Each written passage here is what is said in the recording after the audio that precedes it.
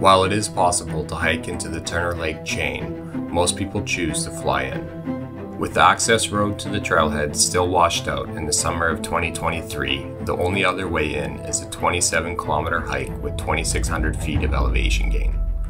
Needless to say, this wasn't something we were interested in doing with all of our gear and our canoe.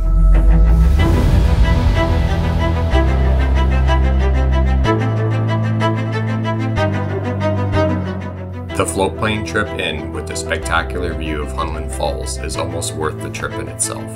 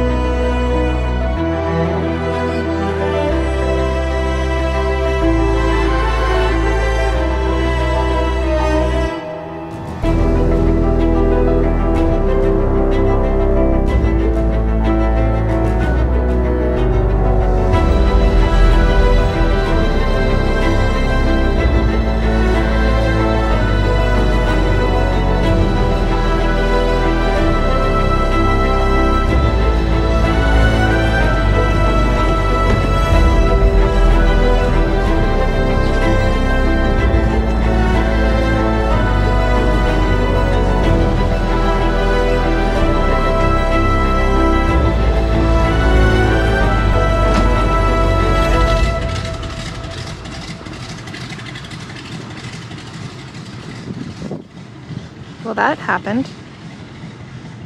Okay, that just happened. Hope we got everything.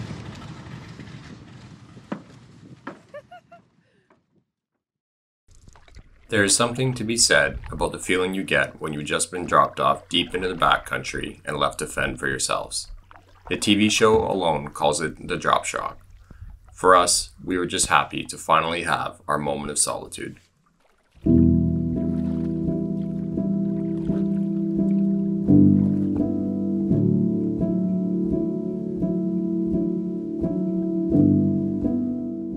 Within the first 10 seconds of Chantal throwing her line into the water, she was reeling up a fish.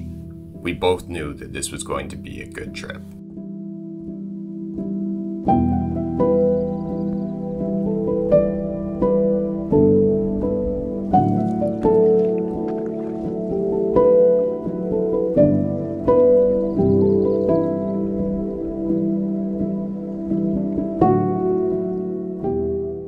It wasn't long before we found ourselves at the south end of Turner Lake and at the first of 5 portages that we would complete on our first day.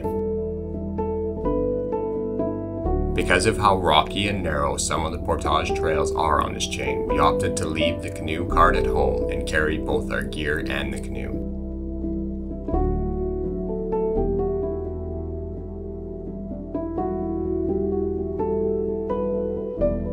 Most of the portage trails are short, however, the first one would prove one of the most difficult of the day as we adjusted to carrying everything.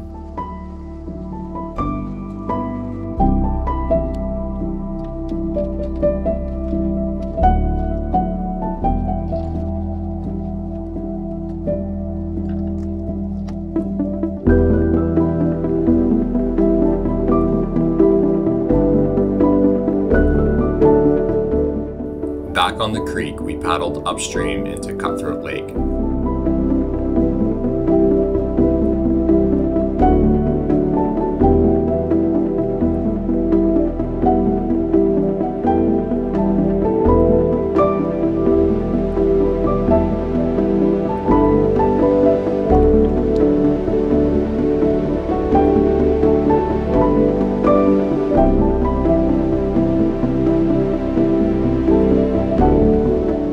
At the far end of Cutthroat Lake, we would have to make 2 more portages to arrive at Vista Lake.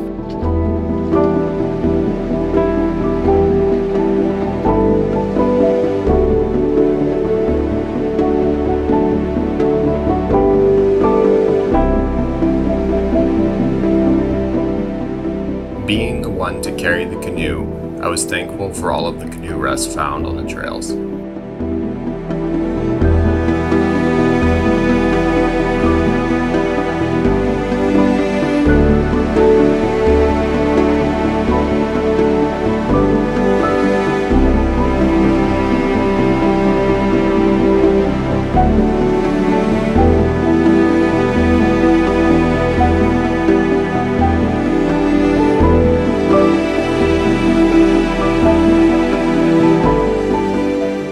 Chantel took a moment on the small body of water between Cutthroat and Vista Lake to look at our map to help decide on how far we wanted to go on our first day.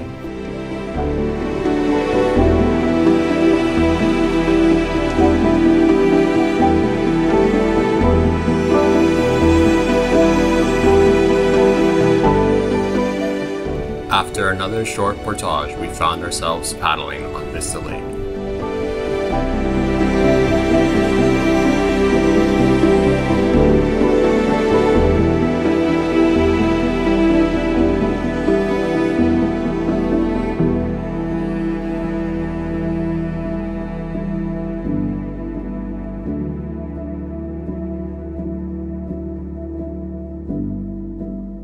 After a paddle up one more section of creek, and thankfully our last portage of the day, we made it to the campsite at Junker Lake.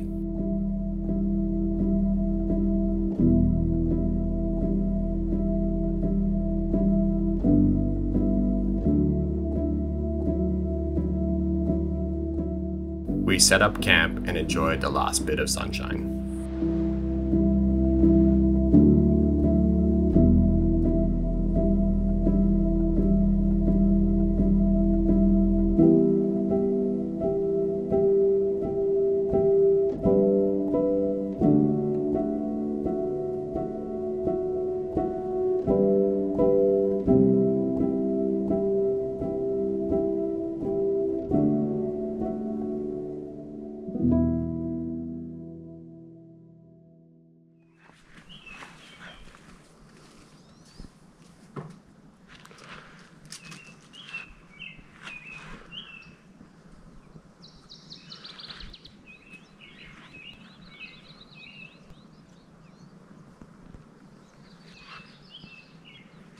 Enjoying a beautiful and calm morning on Junker Lake, we decided it was time to add a few more stickers to our canoe.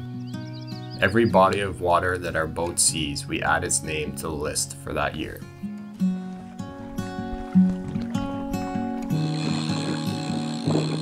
I think something happened. Yeah, I think you maybe got a fish.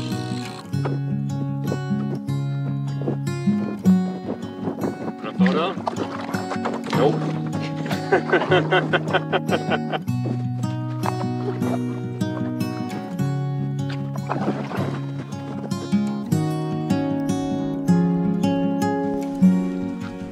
After paddling to the far end of Junker Lake, we were thankful for the very short portage to our campsite for the next 2 nights at Widgeon Lake.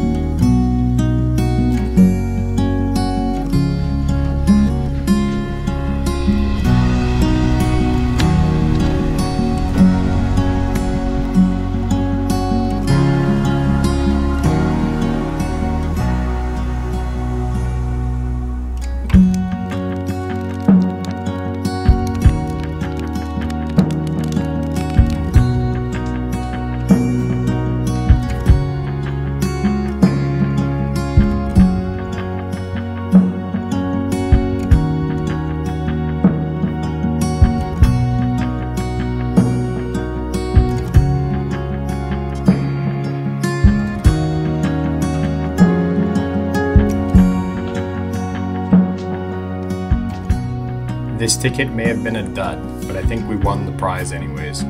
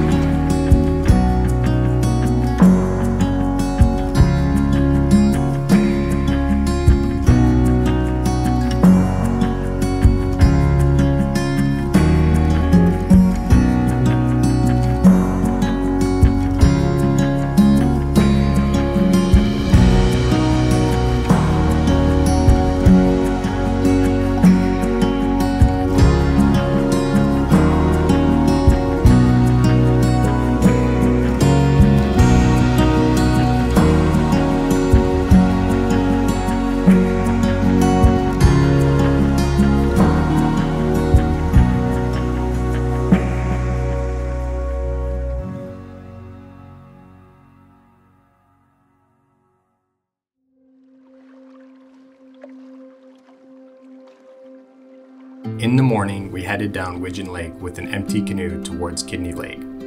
We would leave our base camp at Widgeon Lake and make a day trip to Kidney and the hike up to Sunshine Lake.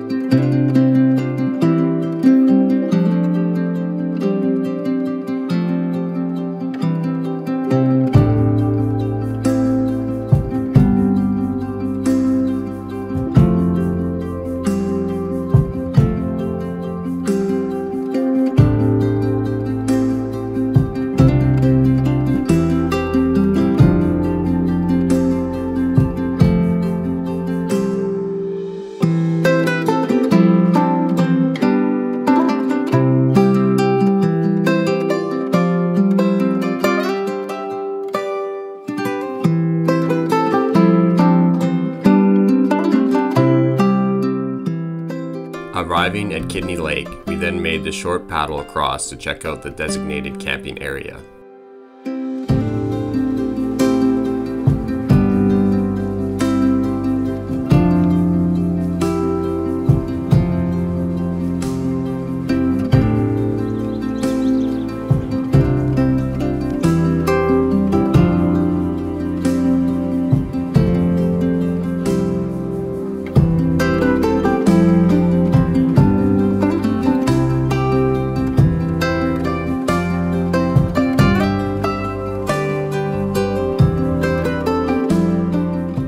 Leaving the campsite, we then paddled over to the far shore where the trailhead for Sunshine Lake starts.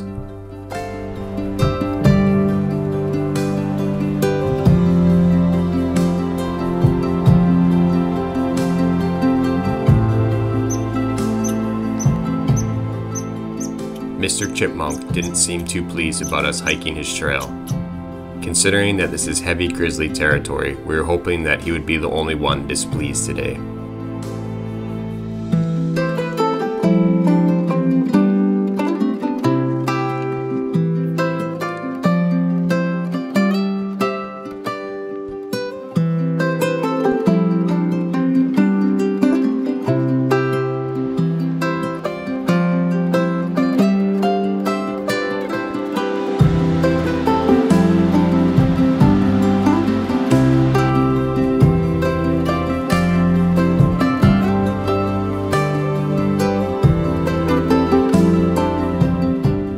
We saw lots of signs of recent bear activity, but thankfully no bears. Swampy. This is the official trail to Sunshine Lake.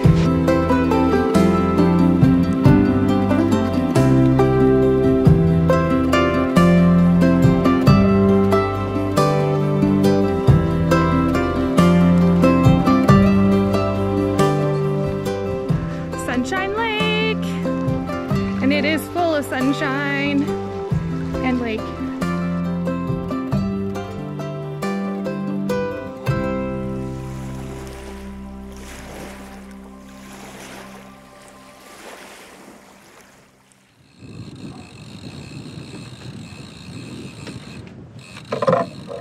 We made our way all the way back down to Widgeon Lake and tried our luck at fishing.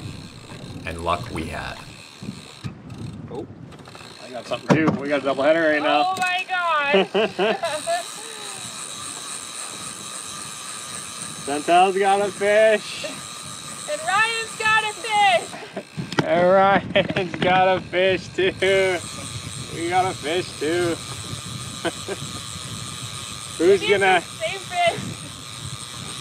Whose fish is gonna be dinner though? That's the question.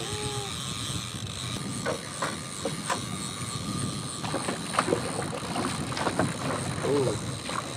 Mine looks good, babe. Mine looks pretty good too.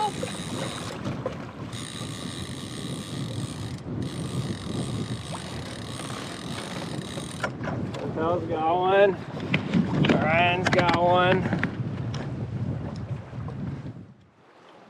Our thoughts quickly shifted from what was for dinner to just making sure we could make it back to camp in one piece. Weather patterns can change quickly on these high elevation lakes, and some serious wind and waves had just kicked up.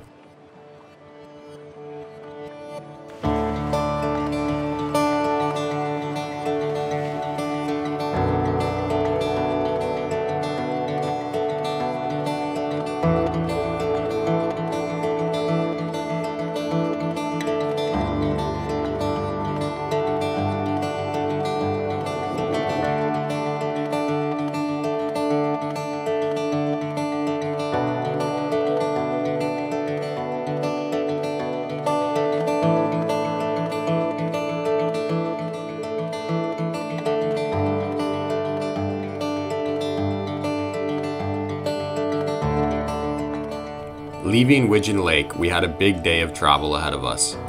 Our goal was to camp back at Central Turner Lake where the float plane originally dropped us off. This meant we had 4.5 bodies of water to cross, numerous sections of creek to navigate down, and 6 portages ahead of us.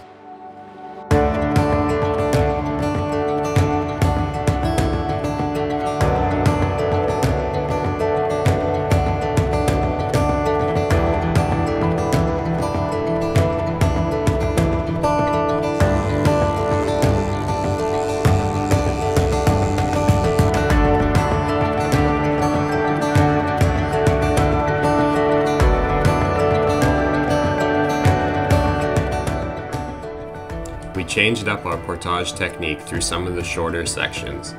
Instead of doing 2 trips, one with the canoe and gear and another with our packs, we decided instead to wear our packs and keep everything else in the canoe. This saved us a bunch of time and the hassle of completely unloading the canoe.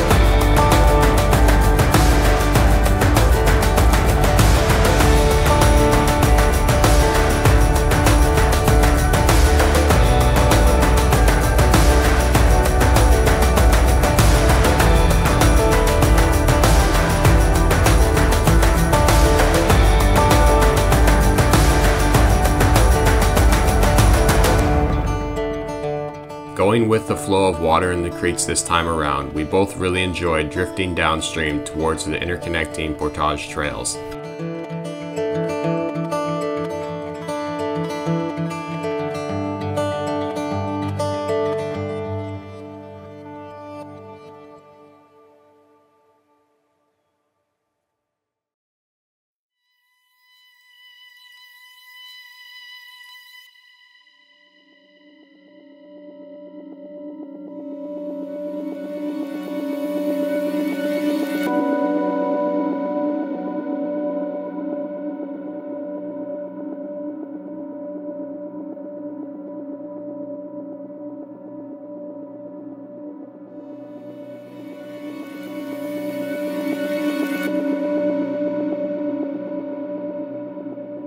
After arriving and setting up at Turner Lake Central Campsite, we took a moment to add a few more stickers to the boat.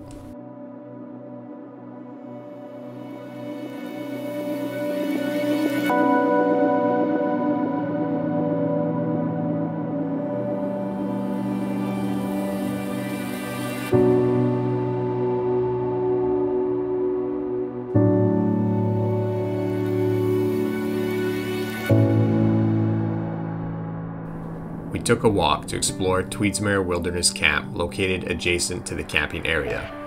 The cabins are all unlocked, with fees for their use payable at Stewart's Lodge on Nimpo Lake.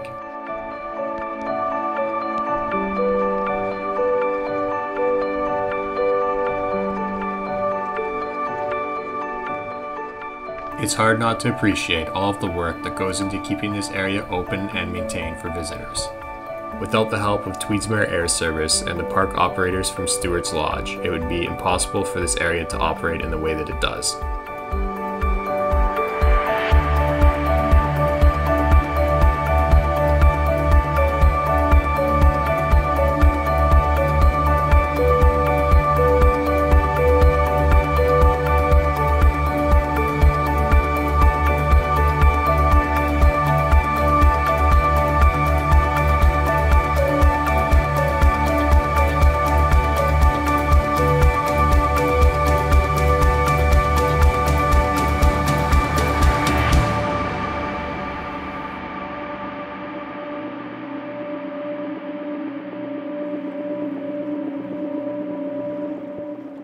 catch from earlier in the day, we enjoyed a nice trout dinner before settling for the night.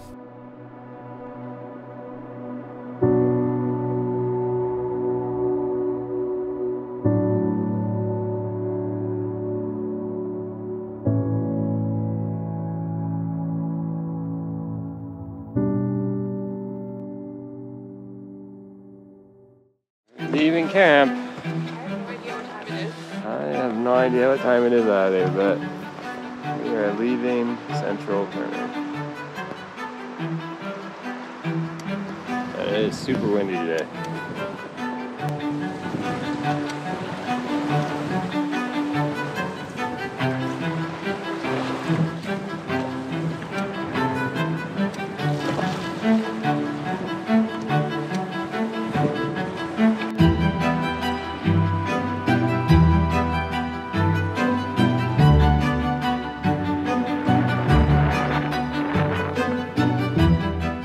With more effort put into just trying to keep the canoe straight rather than actually paddling, we arrived at North Turner Lake campsite without issues. Surviving the winds and the waves, we took a moment to warm back up with some coffee and hot chocolate.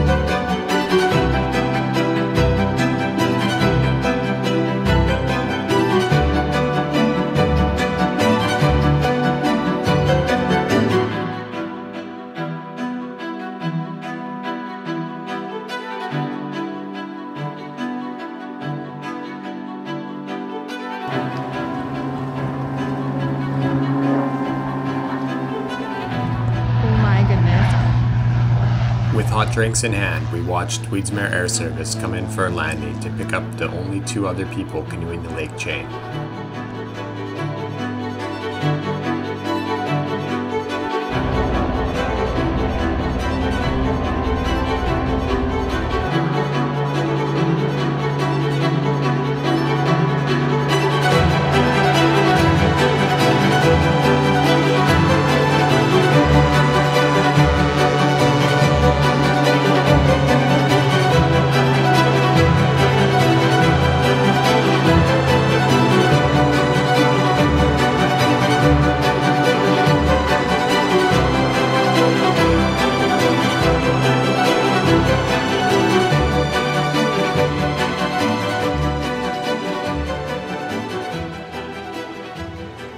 With this couple picked up, we were now truly alone.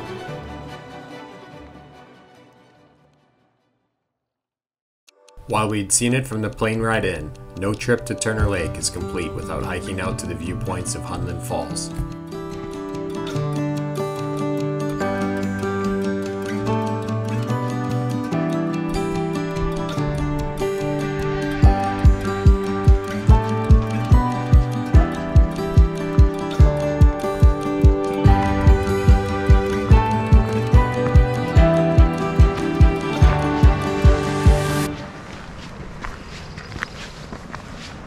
Oh shit.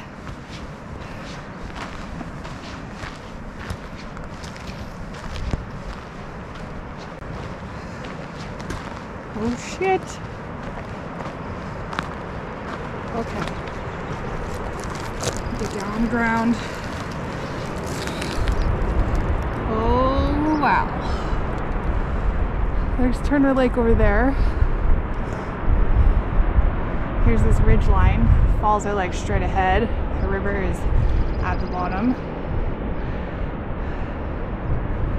Dang. It's scary. Back away slowly. Don't trip.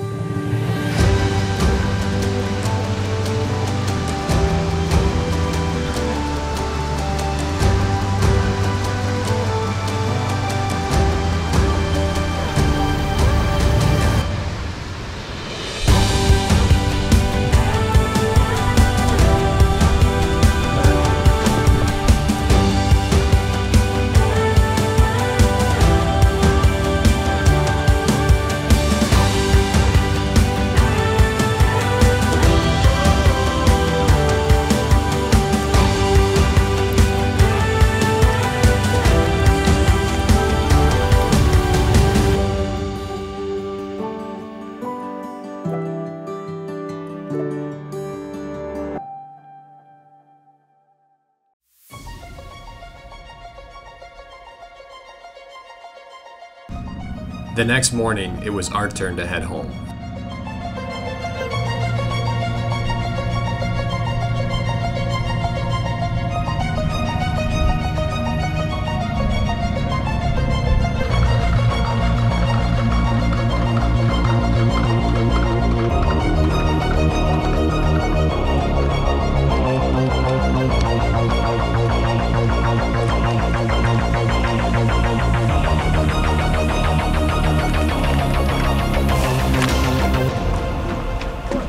Hello. How was your trip?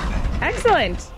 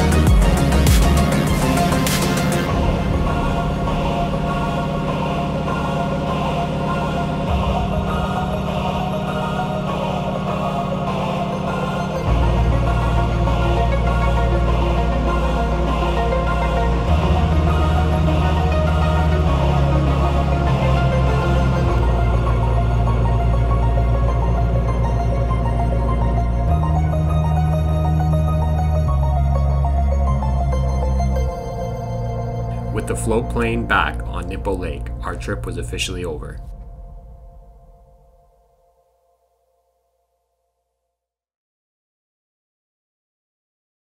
Thanks for watching, and if you stuck around this far, don't forget to like, comment, and subscribe.